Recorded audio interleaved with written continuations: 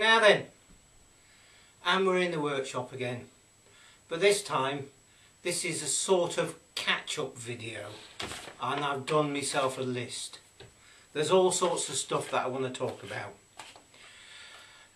Right, first of all, I've noticed that quite a few channels, there's some machinery channels from up north where they're very reluctant to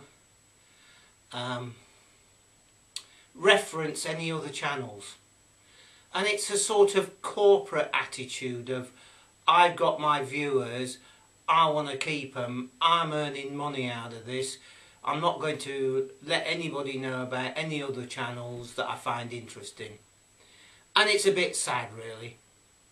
It really is. And even if they reference or they use the information out of one of your videos, they still don't reference the video. Very corporate, very modern viewpoint. Yeah, not really what YouTube's all about, one would assume. However, I was looking at, let me just look at my notes, David McLucky, that's an IE on the end, and he's got a very good video about YouTube and making money and the motivations behind it and channel content. So have a look at that. You'll find it quite amusing, I'm sure. Yeah. I also want to reference Ian Helsby. Of course, he's one of my Patreon subscribers, whatever you call it. Yeah. Hi Ian. Right, so we've got reference to other channels. Now then, Ave.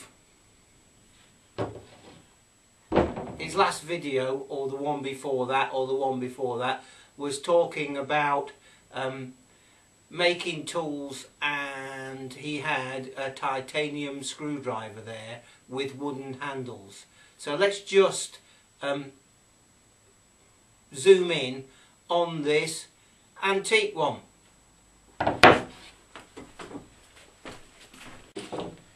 So I remembered that I had this screwdriver in my screwdriver tool roll, and I've wire brushed it up a bit, and there's no maker's name on it apart from there's a G stamped there, but as you can see, it's really quite nicely designed.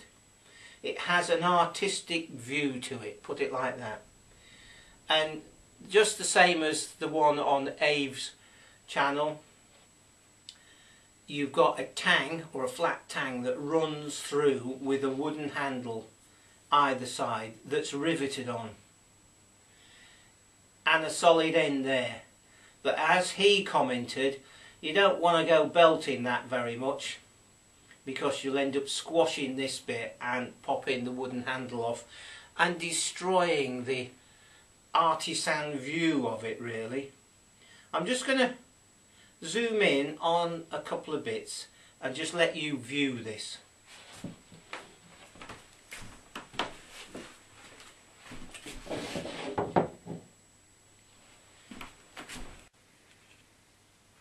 You see how nicely that is,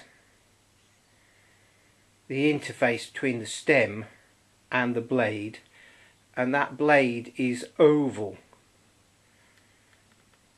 tapering, and there you go. Anyway, it's just a thought. It's a lovely screwdriver. The shank, however, is not that tough. So it is a screwdriver, it's not a lever.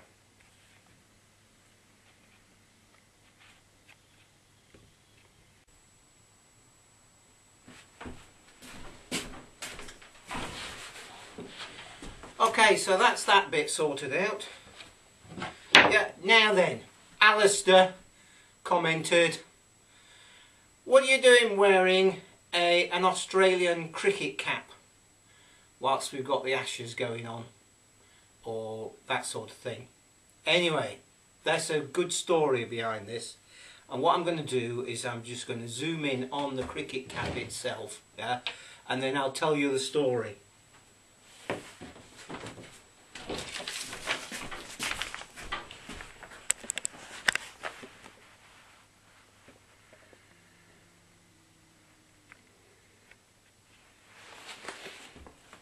So I bought this on eBay. I've been looking for a cricket cap for ages just because I like them. Yeah? For no obvious reason. I don't go and watch cricket. And this came up and I put a bid on it. And instantly somebody outbid me. I thought, oh, this is dodgy.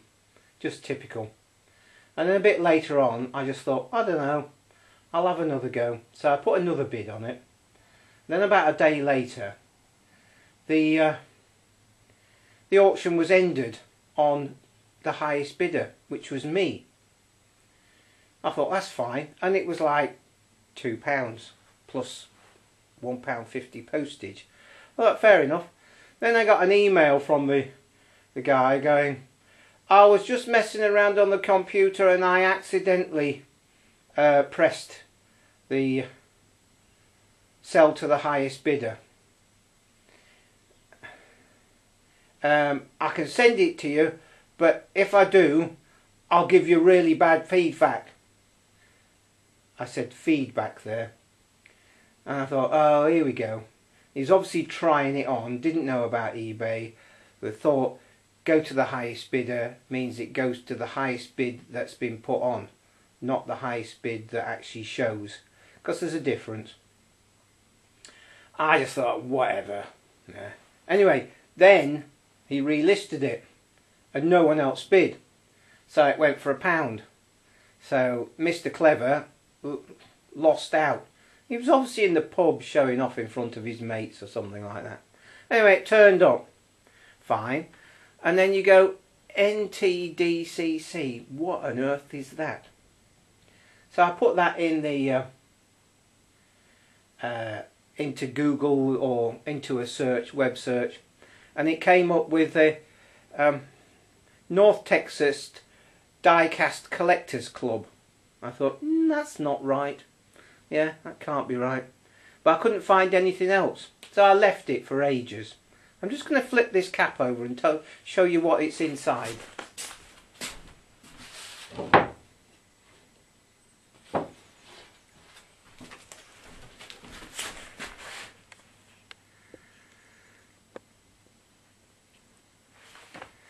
So there you go. So another year or two down the track, and I thought, I'm going to find out about this. I thought, NT, Northern Territory. So I had a scoot around on the net and came up with, I don't remember what website it is now. Maybe it was Darwin. Darwin Cricket Club or something like that. And I emailed through and I got a truly wonderful little message back from a guy called Simon Dring. And he went, no, it's not ours, but I'll put the word out. And then about a week later, he emailed me back. I mean, it's great that people will just show a bit of an interest in this sort of thing without, like, everything's got to make you a profit. And he came out and he said, where is it now? I've got it down on my list here. It's Tasmania. It's Newtown Cricket Club, Tasmania. Isn't that amazing? Yeah, so that's the story of that. So Alistair was going, you having a go at us? Yeah. No, it's not an Australian cricket cap, although it says so inside. It's Tasmanian. So that's that story out of the way. So what else have we got on the list? Ah, yes. Hang on a minute, I've just got to go and get something.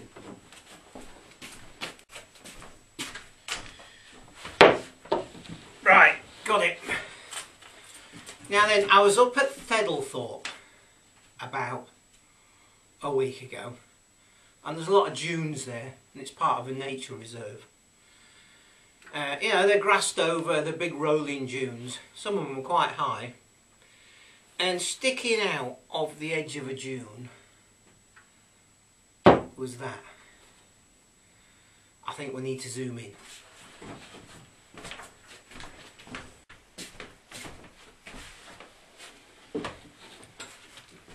Some people might recognise it. It's a very early milk bottle. I can't see what's going on. Let me just change the monitor. That's better.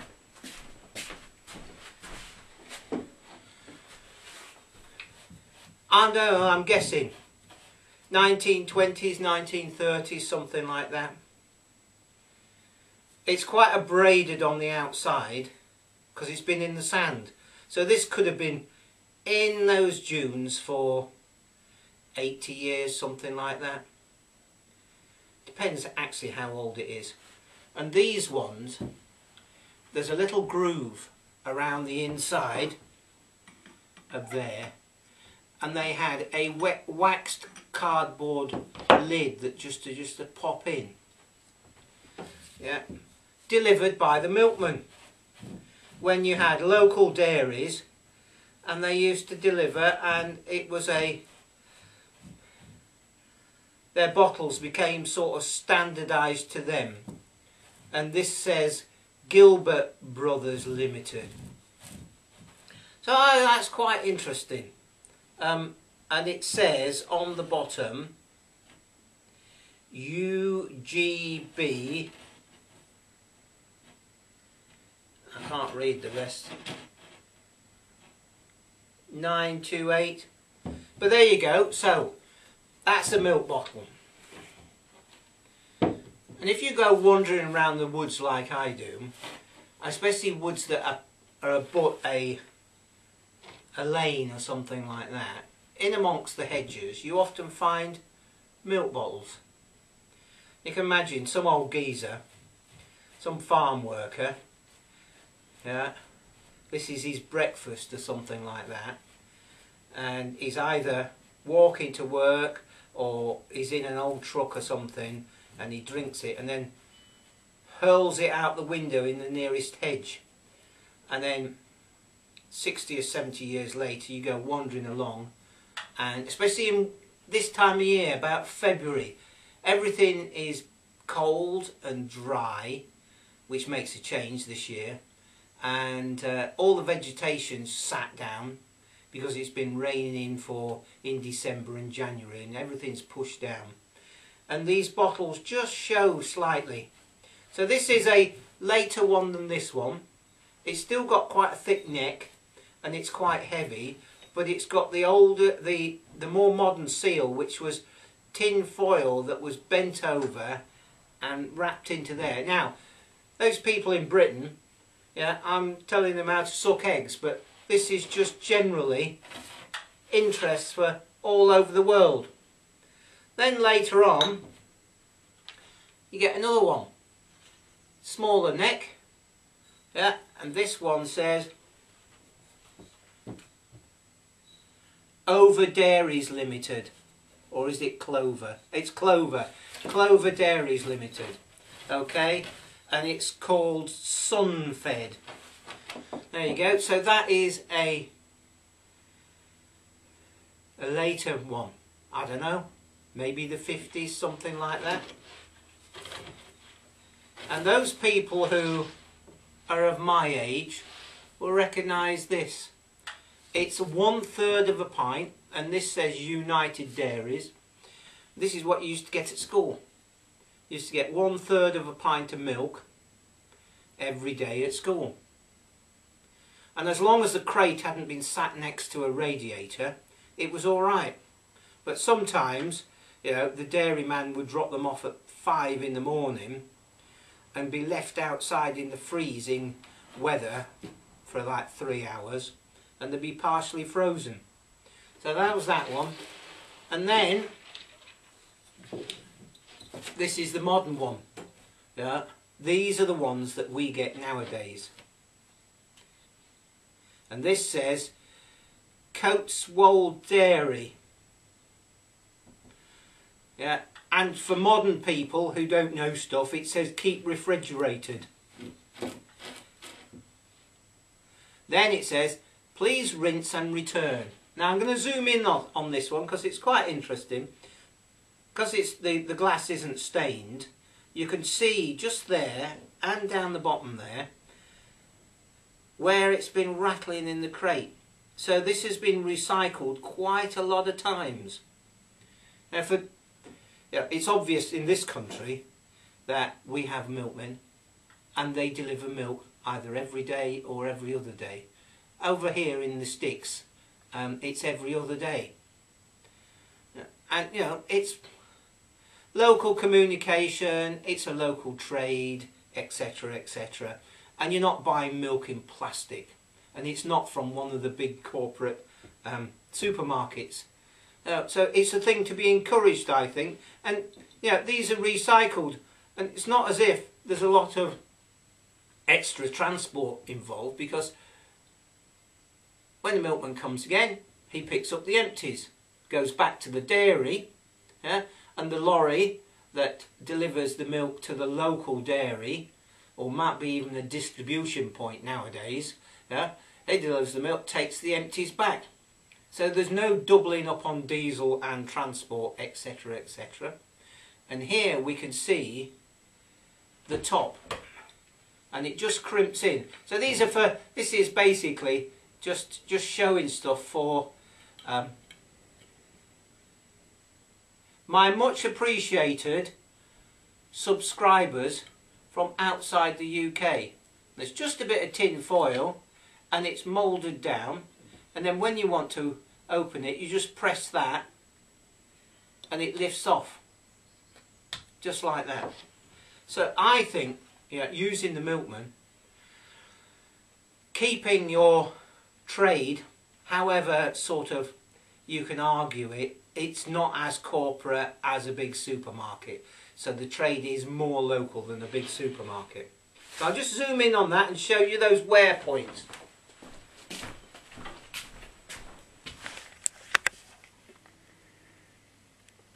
You can just see there where it's been rattling in the crate, and there's another one down the bottom there.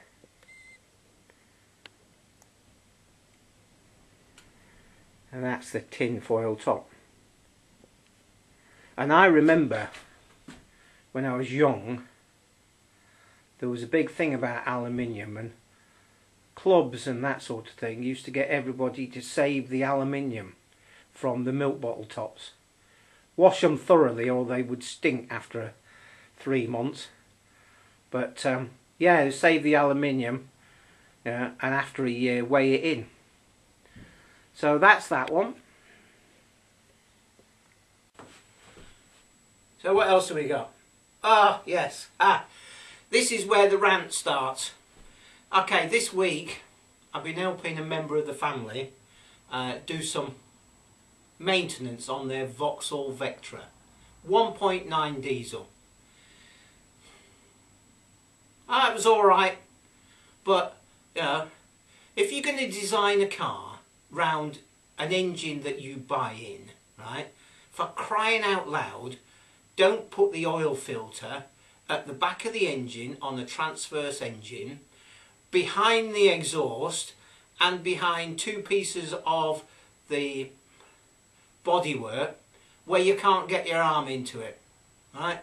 It's one of these modern ones which harks back to the old Morris Oxford and Morris Minor days, where it's a paper element and you take the casing apart.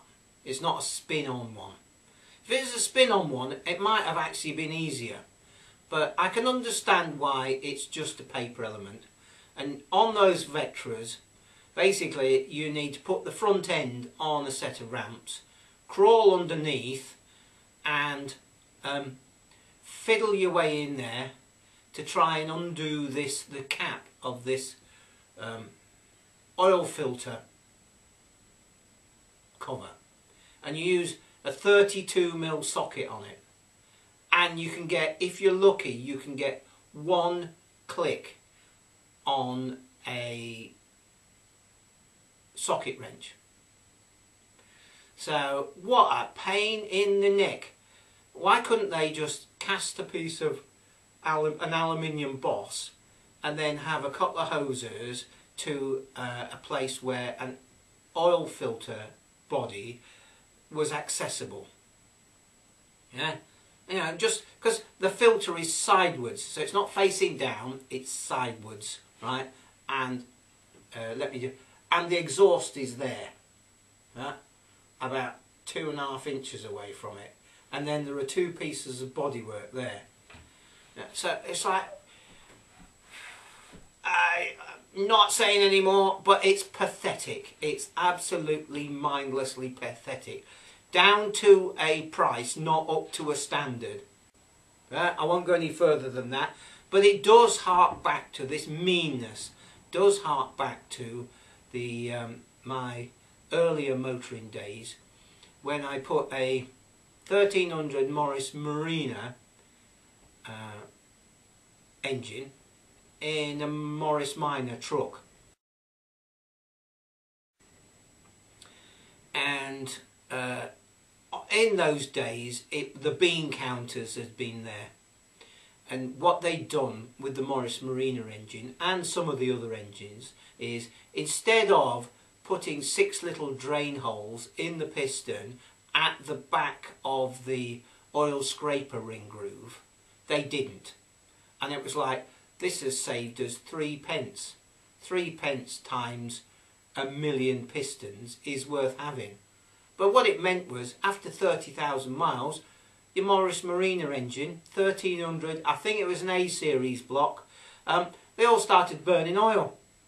So the standard thing for people who've got very little cash and is building engines up and making do and mending is, you get a little drill out and drill 6 holes through the back of the oil scraper ring groove. And that allows the oil scraper to scrape the oil off the bore, and instead of it building up in that ring and it's got nowhere to go, it can drain back through the piston back into the sump. So again, you know, it's this whole down to a price, not up to a standard. It's just rant over and done with. Yeah. Hopefully we've picked up on a few things. I've got various videos sort of backing up. I mean, they're in my head at the moment, but one of them is about chain creep and how to get rid of it. I mean, there's the obvious bits about tick over and this, that, and chain tension, but there are some more things that will cause chain creep. And I want to do some more on that wrecked Proven 2.5. I want to see how the brake is fitted to the shaft, because that wind shaft is solid all the way through. It's not a tube, it's solid, so it's a weighty old thing. And then I want to get on with the Denby drill, because I've got more ideas about that sort of thing and the drive. So catch up with you later. Cheers now.